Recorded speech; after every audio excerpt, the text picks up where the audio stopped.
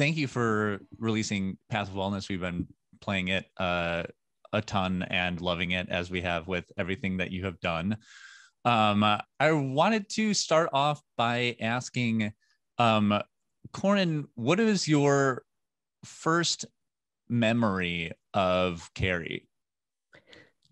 My first memory of Carrie. This is funny because it's come up in a couple things we've done this year. Yeah. And I was playing a show. My first band, Heavens to Betsy, was playing a show in Bellingham, Washington at the Show Off Gallery. And I think we played, and I was, it was like kind of in the heyday of Riot Girl happening, and there were people asking me questions, and there was a journalist there. And so after the show, I was fielding a lot of intense feedback, let's put it that way. And this girl came up and asked me for more information. And I was like, okay, well, give me your address. And I had my lyric book, my Heavens to Betsy lyric book, and I wrote down her name, or she wrote down her name and address in the book. And that was Carrie. That is so sweet. More information about what? About Riot Girl. About Riot Girl. And so like, Carrie, what was your first memory then?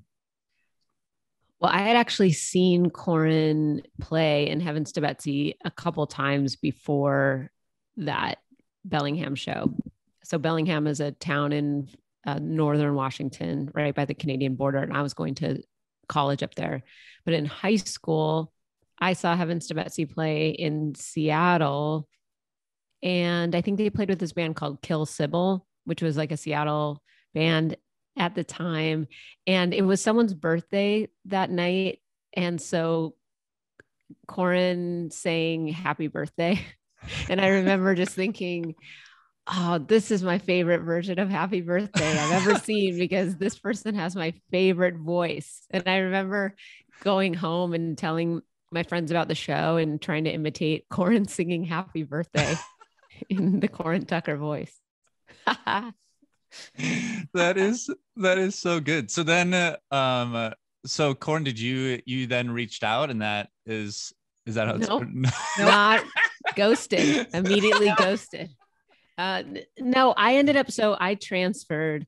What Corin did say that night, and she might not have meant it. Maybe she said this to everyone. She said, you should move to Olympia. Cause I said, well, I'm going to Western Washington, but I'm thinking of transferring colleges. And she's like, yeah, you should go to Evergreen, which is the college in Olympia. And I was like, well, this person told me I should, so I guess I should. And you know who wasn't happy about that? My dad. Because he was like, oh, wait a second, what? You're dropping out of college? I said, no, I'm just transferring college. And I did. And if I hadn't, then we would never have formed Sleater-Kinney. So it's a good thing I left and went to Olympia, as Corin insisted I do. That is absolutely wild. One, to tell somebody that they should move somewhere. It's just like, it's such a big thing to say to someone. But I guess sometimes it's like, especially when you're in that stage, like you kind of like need that nudge, you know? Yeah, we were both young. I mean, I was 18 and Corin was 20. That's the kind of stuff you say. And Corin probably wasn't thinking like, well, she probably will leave. I mean, I think that at the time, there was so much like boldness going on, right? With like this scene that we were trying to tackle and make more like, female friendly, make more of like space for women. And so it was all about like, reinventing yourself as like this very bold personality. Yeah. Right. And so I think it came out of that spirit, And when somebody has created such a community and says, be a part of this community or do this thing in order to be a part of it, that I think that's why you have been successful and endured, because you have created that, I mean, that's like a big part of the appeal. So that was great. Thank you. I want to talk about Path of Wellness. What was the impetus for making a new album? How did you come to think, this is the thing that we should do when we were like in quarantine, nobody could do anything? Or was it before then? It was both. So we were still technically on the Center Won't Hold album touring cycle, which, because that album just came out in 2019. Mm-hmm. And we had finished a European tour, come home right as the pandemic was kind of descending upon the world. But it was those early days where there was still a lot of optimism. People were not sure how long lockdown was going to happen. Everyone thought this will be over by summer. Yeah. I thought the end of the month. We were like, we had bands coming through and they were like, they paused and they were like, oh, should this band come through? Should we just like wait like 2 or 3 weeks? And I was like, yeah, we're going to be, just like put it on pause. Come back at the end of May. It'll be gone. Exactly. Just, that hot weather, burning it off. It's not real, whatever. Yeah. But no, I mean, even those of us who believed in science assumed it was a fleeting thing. So we still had this tour with Wilco in August of last year. And we thought it was going to happen. We started thinking about, the Center Won't Hold songs, which had this kind of like corrosive, heavy quality. And then all of a sudden we were going to be playing these outdoor venues under the sun. And we started crafting songs that had that kind of, communal light feeling in mind. So there was a bit of an airy quality to them. They felt like they were coming out of more jams and improvisation and just had a looser quality. And then when, of course, that tour was canceled, we still were left with these early songs that did have they just were more expansive. So even though the lyrics started to deal with more what was going on in terms of, our lives last year, the music still had this quality that I think stayed on the record, which is just a little more. Yeah, it just takes you places. It's kind of its own sort of path. This album is the first self-produced one. And did that come out of being self-produced, or what did producing your own album teach you? What was the hardest thing about it, and what was the easiest or most freeing thing about it? Well, I think, producing our own album came out of both being still in a quarantine situation, it'd be like really difficult to bring someone in, but also, having the experience of making our 10th studio album and feeling like, what, I feel like we've got this, like, after we had done so much work, we'd done so much work back and forth on the songs and, writing all the different parts and arranging everything all, prior to going into the studio, that I think we were really ready for that. And I think, I think the easiest part was that Carrie and I really agree on music for the most part. Like we have very similar taste in things. And so I think we were really able to work symbiotically to make something that we're both really excited about. Carrie, I don't know what was the hardest part. What do you think was the hardest part? I mean, I think just I don't know. It's hard to, I feel like recording is always a little bit hard, whether you're self-producing or not. There's just moments of uncertainty and doubt. But I think because we were in our hometown, we don't often record in Portland, actually. It's something we've rarely done. I think only one beat was recorded in Portland. And All Hands. And All Hands, but still out of 10 records, that's, a pretty low percentage. So that just creates, it's less stressful, I think, because there's always a time limit when you're traveling, You're just really aware of how much everything is costing. And, you're just like, well, we're leaving here in 2 days, so we better get this done. And, I do think like limitations are good for the creative process. And so it wasn't like we just holed up in a studio with, endless, free time, but we did have that ease of being able to just kind of go in. And if something wasn't firing that on, that day, that we knew we could go in the next day and make it work. Totally.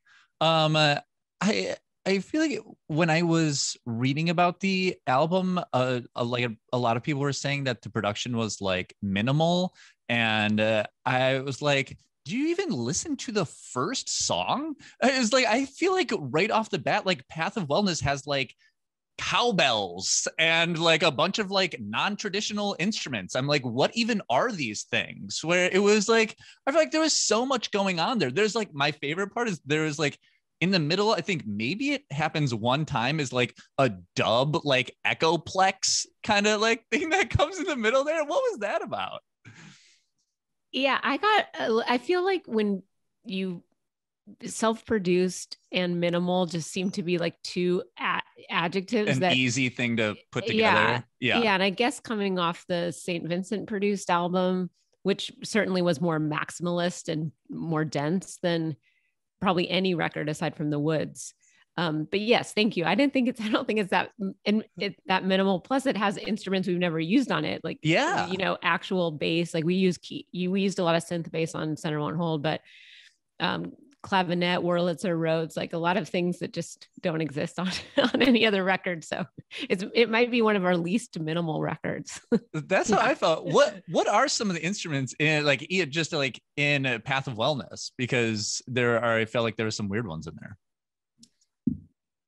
Oh, that's where we had the drummer on that song, Vince LaRocchi, he played the traditional drum kit, and then we had him set up a drum kit that emulated like the positioning of regular drums, but with all different percussive elements. So, I think there's just like a wood box on the floor for a kick drum, and then like some old like hubcaps and other sort of metallic objects in place of like a hi-hat and a cowbell instead of a snare. And we just kind of had him do polyrhythms over the original drum track. And I think that weird like echo thing that you hear is, I'm not exactly sure which part you're talking about, but I have a feeling it's one of our weird guitar things that just kind of is filtered through an effect. Sure. Kind of create something odd. But yeah, we were just having fun with the percussive elements on that song. And then we played it a couple times live. And of course, it's very addictive, that polyrhythmic stuff. You make fun of it when you're young and you're just watching people in a drum circle playing hacky sack. And you're like, we'll never do that. And then 20 years later, you're just asking someone to do a polyrhythm and saying, hey, let's make this part 10 minutes long. Oh, that's so good. There was like a part of like I was listening to it and I was like, I was like, I know we were all inside and it looks like someone just went to the kitchen sink and was like, all right, here's a thing and here's a thing and here's a thing. Like, let's use these. I love that. In Path of Wellness, the line is, I feel like I'm unknown, which to me, I mean, you've both been, you've been a band for a long time and you've done things where I would think would make you feel very known. You've done very personal things. Where does that line come from? I think that, there's a lot on this album that's looking for connection, even though, we have been making music for a long time. I think there's always that thirst for connection and for being seen as you really are. And, coming out of this really divisive, isolated time in our lives, making music is always about, I think, wanting to be seen and heard. And so, I think that's where that line, came from, is like, part of being on this journey is always over and over again, sort of putting yourself, your inner self on the outside and wanting people to connect with that and, share themselves too as vulnerably as they can. That's so funny. I think of it as the opposite. I think of it as the freedom of redefining, of like upending people's expectations. And it's because it's like, and I feel like, and I'm free, like, and I feel like I'm unknown. I always just thought of it as like, like this, like we are in such a hyper attentive time and to just sort of have a moment where you're like, no, you don't know me. That to me was that line. But see, we are coming at it from two different. I love it. That's two sides. So people can interpret it both ways or some third, fourth, or fifth way. Yeah, I think that is like the beauty of that. We've been playing Worry with You. And I think that song and several of the songs, I'm like, this album is about love more than anything else. Like it is a love song, do you agree with that? It seemed to me to be kind of like fighting against an idea of like sharpness or, it just kind of at the end, it to me, it is like, this is a love album about, kind of like being a little softer. Do you agree with that? Do you want to answer that one, Corin? Sure. I mean, I think the answer is yes. I think that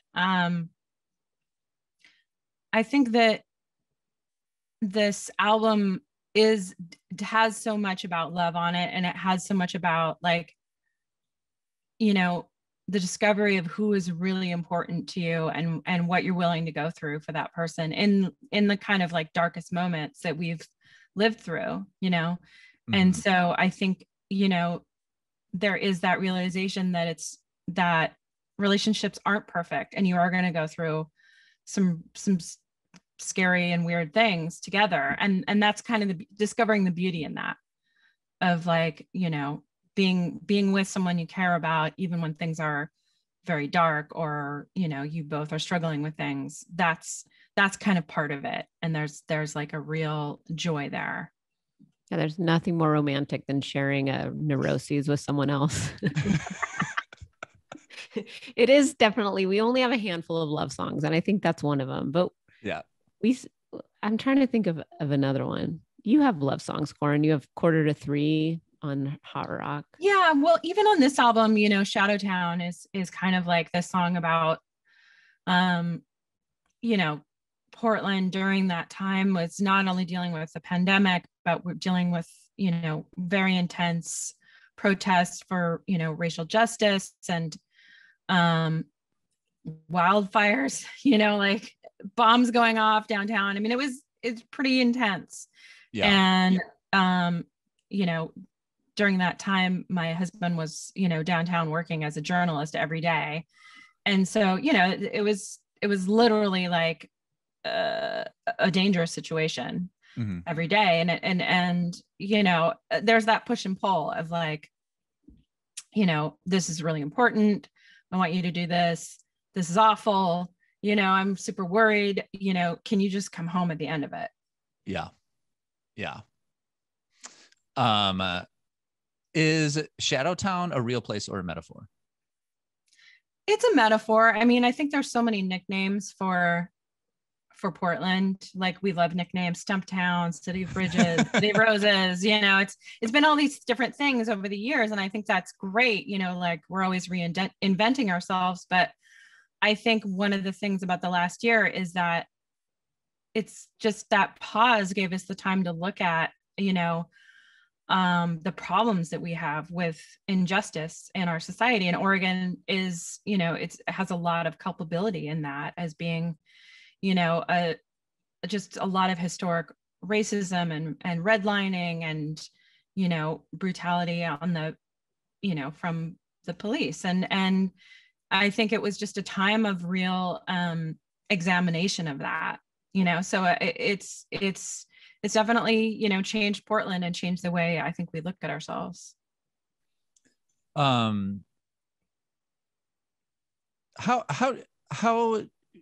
effective do you think that music is in affecting change?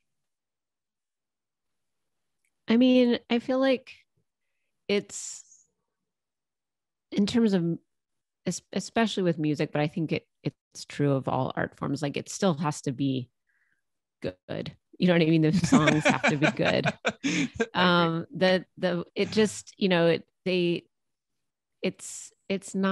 It's also not a one-to-one sort of equation. You know, it's like art has the ability to be messy and vague and to kind of explore like the unknown, to be its own sort of mystery, you know? So I think like it's not necessarily like the only task of art, you know, is to foment change, but I do think it can provide clarity.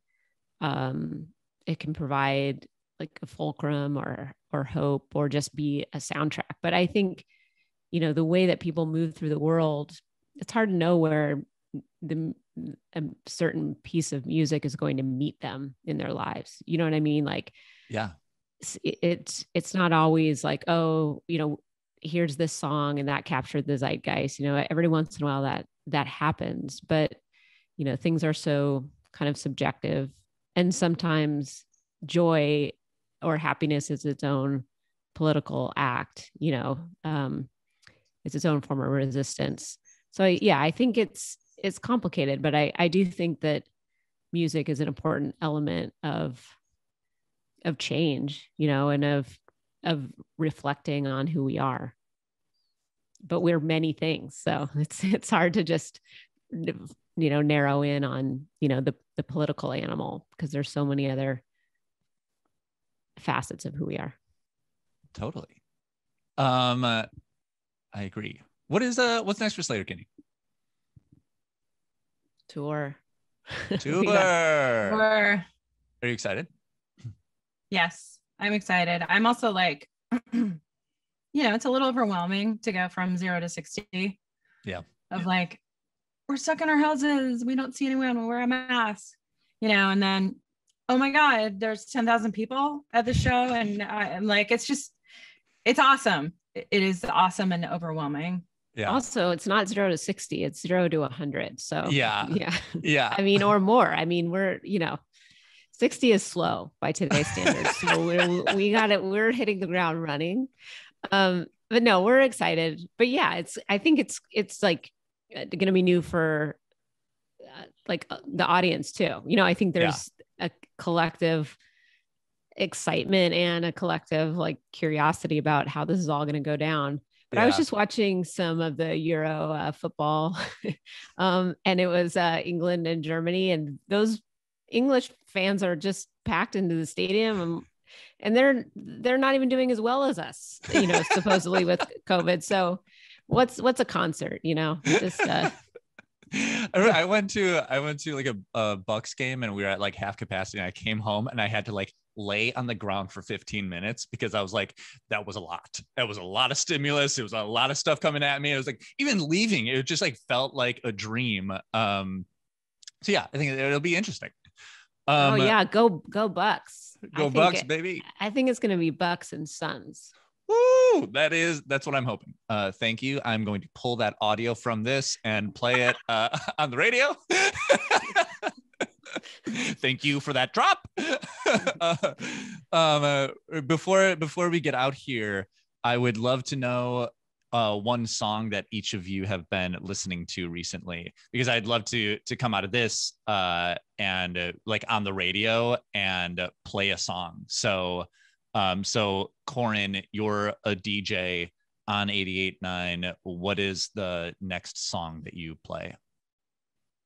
I would pick the collaboration with Sharron and Angel Olsen. That's what I was going to say. Sorry, I got there first. And two incredible writers and vocalists combining to something that's like, you know, unique and interesting. And I love what they're doing with that song. Carrie, why do you like that song? It's not always a sure thing that when two artists come together, we know this. We know this from super groups of yore, and it usually doesn't work.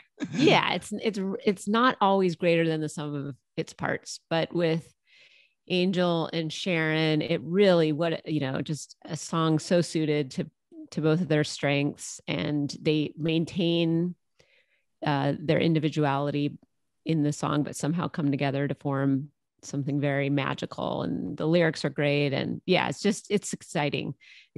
It just makes me think like, oh yeah, I love those, like when it was like Emmylou Harris and Dolly Parton and and Linda Ronstadt, I was like, this is like the next wave of that. Anyway, it's just an exciting combination. But I'll also say, St. Vincent, who she produced not the most recent record, but our last one. And she also put out a record this year, Daddy's Home. It's a really immense artistic statement, and great songs on there. And I think the next single is Daddy's Home. So let's play the title track. Let's do it. Great. They'll be so perfect on the radio. My favorite of the St. Vincent songs is she does one where she kind of like cribs 9 to 5. And, no. Oh wait, it's Morning Train. The Sheena Easton. Yeah. Maybe takes the morning train. Yeah. Oh yes. I love that one too. I was listening to that, and I talked to her about it. And I was listening to the song and I was like, this sounds familiar. And she was like, yeah, I got into the studio and I wrote that song. And I was like, this is the greatest melody that's ever been written. And she was like, and then I was walking home and I was like, oh my God, that was Sheena Easton 9 to 5. Yeah. And I think she credits, she credits. Yeah. No, I love it. But that's just how, I feel like, especially for someone like Annie, it's just like music is like a stream. It's like it's like a force to be reckoned with. It's just like she's dipping into like this sort of collective stream, and she's like, oh, so of course it's all gonna seep in. Yeah. But yeah, I love that song too. Well, thank you both so much. I am in Portland for the next couple days. Could you each give me a suggestion of one thing to do while I'm here? Like a bar to go to, or a restaurant, or one piece of insider info? I have a couple of restaurant suggestions. Kachka. I went to Kachka like 3 days ago, spent $400, and it was like the best. Sorry. You're like, I already did that. Have you been up to the Rose Garden? No. I would do that. I would go at night. That would be like so perfect. Or Mount Tabor, which is sort of the opposite vantage point. So yeah, Rose Garden's on the west side, Mount Tabor's on the east side. I still love Tusk. Oh, my favorite bar. This is just for us, right? Because okay. Yeah. Expatriate. If you head up to 30th, Northeast 30th in Killingsworth, there's like a little cluster of great neighborhood bars. There's Wilder, Dame, and Expatriate. And Expatriate has the best drinks in the city. Oh, and go to EEM.